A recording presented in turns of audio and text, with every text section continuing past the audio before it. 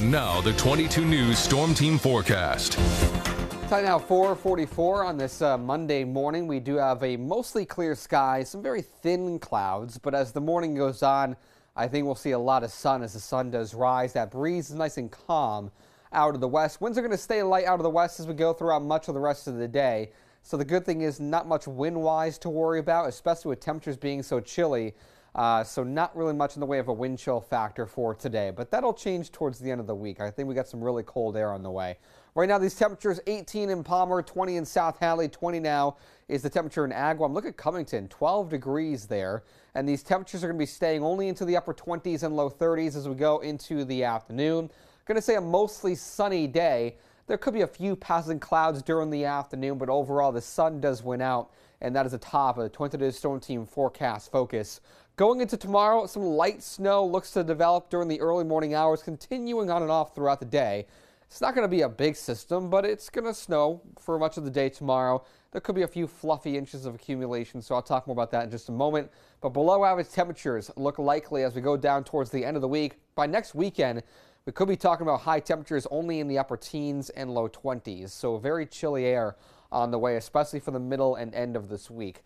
Right now it's quiet, looking pretty good across the region. We got mostly clear skies, and I think as the day goes on we'll see a lot of sun, but there could be a few passing clouds during the afternoon on the 22 News Storm Team Skycast. So 7 o'clock this morning, nothing but clear skies. Going to be seeing that clear sky continue through the morning. Here we are around lunchtime. You can see mostly sunny skies, but there is that chance for a few clouds as we go through the afternoon. But it's really around 5, 6, 7 p.m. Those clouds do increase. We turn partly to mostly cloudy during the overnight. And then here we are 6 a.m. tomorrow. You can see a little bit of some light snow showers developing. 9 a.m. that snow becomes a little more widespread. Then here we are around lunchtime tomorrow, 12 o'clock. You can see it's lightly snowing for mostly everyone. That continues through the afternoon, 3 p.m. still snowing. And then eventually it does wrap up by 6 p.m. We are mostly clear and dry, and tomorrow looks to be a clear night.